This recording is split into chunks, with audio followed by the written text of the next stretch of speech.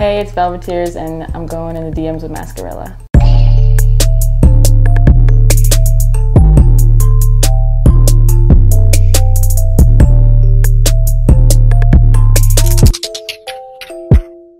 Okay, I'm 22, I'm from Harlem, but I've lived all over and I just make music in my bedroom. So my parents got divorced when I was young, so we already lived in a bunch of apartments in New York because we grew up with not a lot of money, and then like as my mom went up the line, we just started living in better and better places. And then what does your mom do? She started a school in Manhattan. It's like a non-charter, what's it called? It's a non-profit charter school, and it's like all-inclusive, so kids with autism and Down syndrome, they're not like separated into different classes. They're actually put in the class with like, they're called typically developed kids, because they found like so many studies have shown like typically developed kids end up like being more generous and nice when they like coexist with these kids with mental disabilities, and these kids also do so much better educationally when they work with kids who are there to help them. So it's just like this cohesive, symbiotic relationship. So did you go to that school? I didn't go there, but I taught there. I volunteered there since I was little. So I taught there like kindergarten to 8th grade, helped with those kids. I was like a one-to-one and a nanny for kids with Down syndrome and autism. And then we moved upstate, blah, blah, blah, and she ended up getting a job in an apartment in Beijing. So then for like 2 or 3 years, I lived back and forth from China to New York, which was crazy. And how old were you? That was when I was like 18. So what was it like being an 18-year-old living in China? It was super lonely. It was cool because it was really humbling, because you get there and you meet people from all over, and we have all these notions from everything we see on the news of like what other places are supposed to be like this idea of like Africa, and like the way we like put it into this box of being like kids from Africa are starving, you know, that whole thing. And then like you actually go and meet people from Kenya who are like so established and like such like beautiful people, and it's like they're not living impoverished, like I just feel like we have these notions about other countries, and then once you actually go, it's like China's not this malicious place that hates Americans. They actually like really welcome you. So it was really humbling. So then what happened after that? After going back and forth between China and New York, 18 to 20, right? Yeah, something like that. A lot was happening in between and during, because I was doing like some really bad drugs and doing some really bad things. So China was kind of like, we called it like my rehab. So I would go there so that way I could have no contact with any of my friends in America and just like completely isolate myself in the room and like go through withdrawals. And that was the first time I ever like put a song out on SoundCloud. I was just like going through these terrible withdrawals in my bedroom alone, and like couldn't go anywhere because I didn't speak Chinese. So I just like opened up GarageBand and just like made a beat on my iPad and sang into my Apple headphones and just like put it out there under the name Velvetears. And like I didn't think anything would happen. Like I didn't tell anyone in my life that it was me, and like I never showed my face or anything. I wanted it to be like, I was pretty embarrassed because I thought it was bad. And the few people I did show always told me it was like trash. Like they told me like I was making like trash music and I couldn't sing. So I just kept it really private. And then once it started picking up and like a star, he found my song and put it on his channel, then I was like, I think I might tell my mom because I'm kind of proud right now. So that's how that happened. So what did your mom think of it? I think at first it was scary because she didn't understand the idea of like, because I never finished high school. And I think she was scared that I would think that me doing good with music meant I didn't have to finish. I think it was like really happy for me that I had this vice that wasn't drugs or partying, but also like a little scared that I would not think that I need to be a like productive member of society. Because if it doesn't, I don't know, like back in her day, it wasn't like you could just pay rent with digital distribution, you know? It was like you had to be like the next Britney or the next Madonna. But now it's so different. It's like there's like hundreds of us just like getting by just making music. But now she understands that, and like she couldn't be happier. And your dad, you mentioned that your parents split. Yeah. What's the story with him? We were close when I was younger, but we stopped talking when I was like 14 probably. Just some stuff happened and just like grew more and more distant. Yeah, I don't really talk to him. I don't really keep up with him. So does he have any idea that you're doing music, or it's just been so long, you're just so disconnected? He definitely knows, and he wants to be a part of it, and he's proud, but just for personal reasons, like I just separated myself from that entire situation. So, I mean, he's proud, he knows what's up, he always like texts me when I make a new song, he's like, good job, and it's just like, it's good to know, but we just don't have a relationship like that. Do you have any siblings? I have an older sister, she's 26. We're also not that close anymore. She's really close with my dad. And then I have a half brother and sister, my mom's stepdad and my mom, who live in China, and they're like my everything, like everything. And it's Lars and Nona. They're stupid young, but I forget, I think they're like 11 and 12, 12 and 13. So your mom still lives in China? Yeah. Is that hard that she's kind of halfway across the world and you're out in LA kind of finding yourself and doing music? Yeah, it's like, since I don't talk to my dad that much, it's weird not having like anybody. It feels like I have nobody in the States that like family-wise that I can like run to, you know, and call. But I have all these like, we call them like second moms. I have like basically like 5 moms, and it's because like my mom always says like she couldn't do it on her own, like there needs to be 5 of them to take care of me because I was such a fuckhead. And they live in like Georgia and New York, so like if I have an emergency, I always like go see these like other moms that I have that have like saved my life and always been there for me. So I know I have people everywhere watching out for me, and I can fly to her if I need to. But I'm just glad that she's like happy and in a healthy place and like doing what she wants to be doing, and then I'm here doing what I want to be doing. So it was kind of a domino effect, kind of just like an explosion too. It was like, I mean, I started smoking weed when I was like 12, 13, and cigarettes, and just like trying to be cool and like getting 40s like at the bodegas. And then it just started moving up. Like it went up to Adderall and like Xanax and Klonopins. And then I was getting kicked out of schools for like selling Adderall. And then it just kept going up and up. And then I had like my ecstasy phase, and then like my acid and shrooms phase. And then it just got like deeper and deeper until I was doing like the really hard dirt stuff. Then that stuff just like, once you get to the point where like you're doing like opiates like hard or like meth hard, then like your life kind of falls apart for you. Like you don't really make the choice to say I'm gonna stop doing it. Your life kind of just like falls apart around you, and you lose like everything you ever cared about, and then you're like, wow, I'm never doing that again. So you mentioned that going to China was almost like your rehab. Yeah. Where are you at now in that process? I'm like almost 2 years sober from heroin, which is crazy to think about now, because the first time I did it I was 16, and it was my first time running away from home. And there was these like, there's like a couple in their late 20s, and they kind of took me in, and I didn't you don't realize how like toxic a situation is. I just thought I was cool for hanging out with older kids, and they would just like give me bumps every once in a while, and I didn't really know what I was doing. And then like couple years later, met a guy way older than me, same thing, just like a couple bumps of stuff, and then before you know it, you're just like doing something every day. And like, it's never what I wanted to be or what I wanted to do, but I just got too deep into it.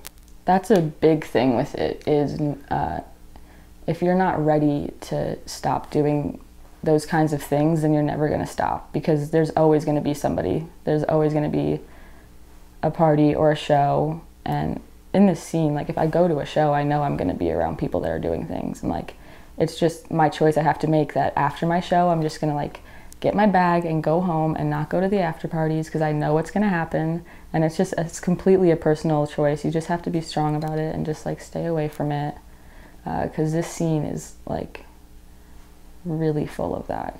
Like it's a lot of sad kids who cope in a lot of the wrong ways, and the only common ground that's good is that we all cope with music. But yeah, got a bunch of random ones. See, I was thinking this was gonna be funnier, so I like picked some funny ones. I got a lot of tattoo questions. So I got a what's your favorite tattoo you have, and I also got a what's your least favorite tattoo, and they were back to back, so it was impressive. My tattoos are really funny to me because a lot of people ask me about them, and they're always like, why'd you get all those? Like, what's the story? And I'm like, I was like so gone for all of them. Like, I was like so out of it for most of them. So sadly, I don't have like a cool story. It's just mostly like if I feel like I'm impulsive, I'm gonna do something stupid. Like instead of doing something stupid, I just go and get a tattoo. So like that's just what these are. They're like, you know, some people have scars, some people pop pills. Like I just get tattoos. I think my favorite one is my hand girl. Did I say baby girl on my knuckles? They were my favorite, but then Fat Nick got baby boy, and I was like, damn it. And I have Lola Bunny on my leg. She's my favorite. And my least favorite one is, I have a lot that I mean, they're all fine. I don't really care. But I have this one on like my leg right here. And then after I got it, I didn't even like know what I was getting. I was just like really drunk and picked one. And then I went on this girl's Instagram and I found out she like hates when people get her art tattooed. And I found out way too late. And she like will screenshot people that got her art tattooed because I thought it was like, I'm like respecting your art, you know, like I'm getting it on my body forever, but she hates it. And she's like, you're copying my art. And like, that's my specific thing. And I was just like, oh, now it's really on me forever. A lot of people wanted to know how I got the name Velvetears and does it mean anything special to me? And I always think it's a really dumb story, so I never told anyone. So this is like the first ever time telling.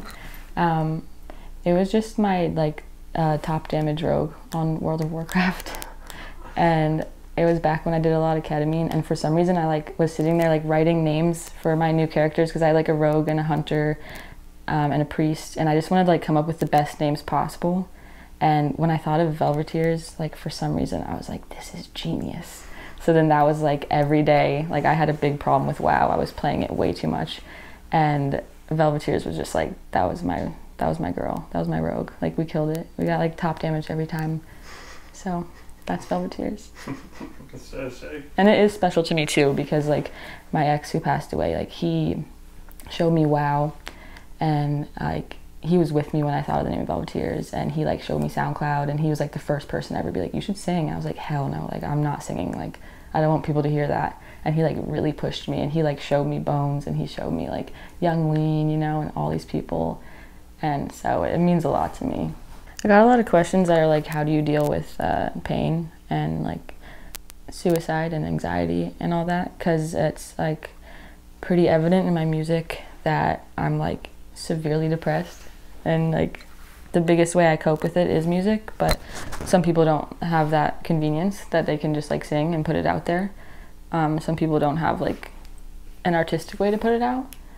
And it sounds so corny because I hated people telling me this when I was younger, but it really is about like getting outside and like not sitting in your bed and like seriously like doing like 10 minutes of yoga a day and like actually drinking water. And I hated when people told me that when I was like that won't help me, like drinking water will not help me. And then like now I drink water and like it actually helps me.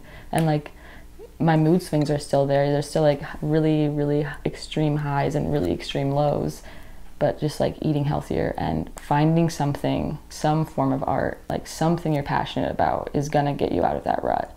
Because then like now, if I'm really, really sad, like if something happens and I just wanna like cry and lock myself in my room, I'm like, oh, like the only positive is I can write a song about this, and this song's gonna be better than my songs where I don't really care what I'm writing about. Because like all the music I've made that's done the best, like I've made when I've just been like so close to the edge, like so suicidal, and I was like, the only thing I can do is write a song about it.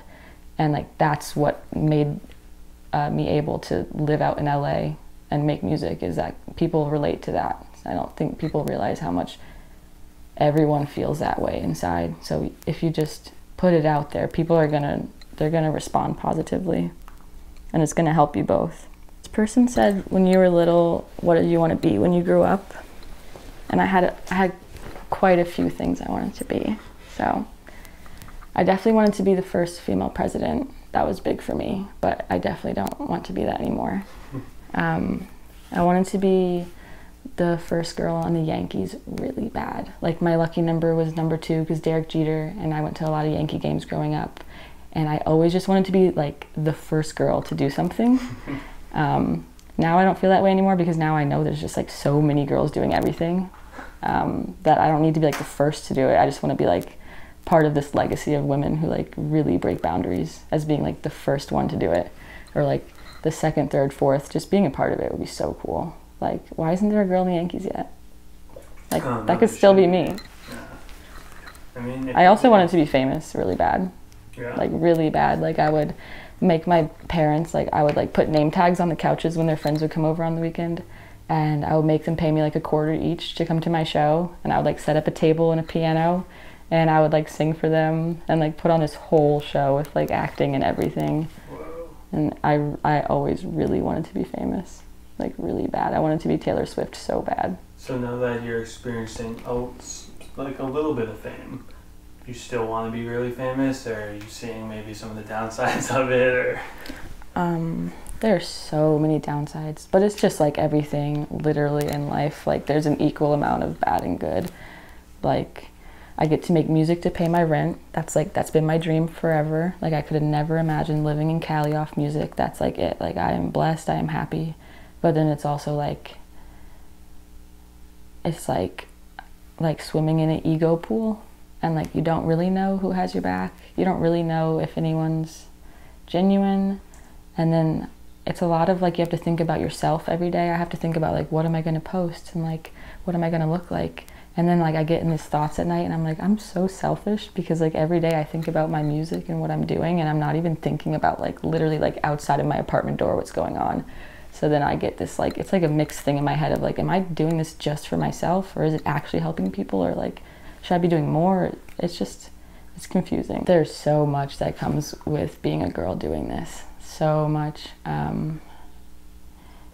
It's like, some days I want to dress cute, you know, and like post a picture on Instagram with like a skirt and like a tank top or something.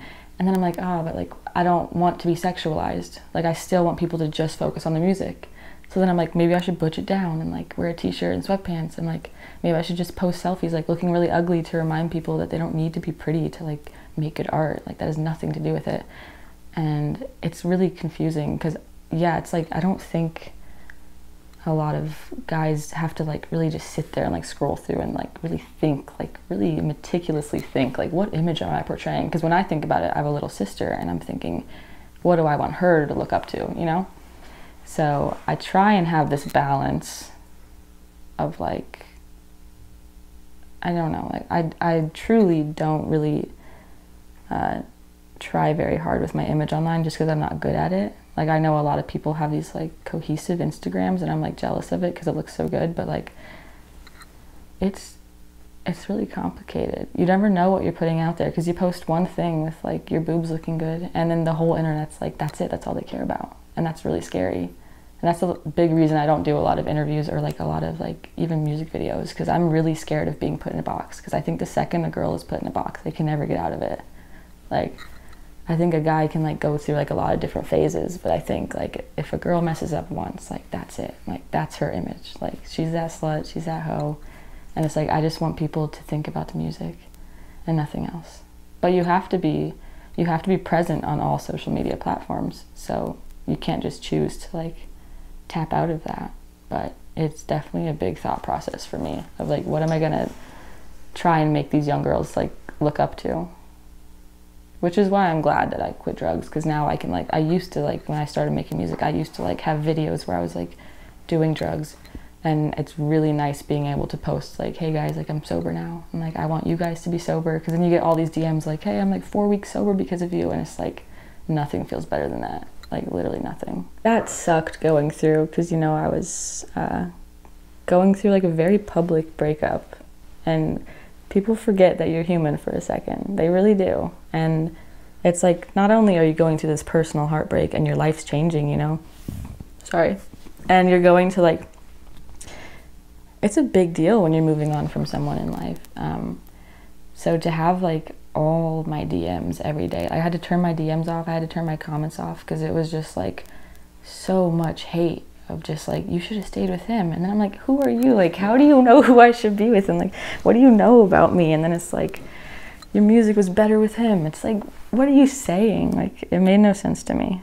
Person said, who were your favorite artists growing up, and do you think there'll be more girls in the cloud rap scene in the near future?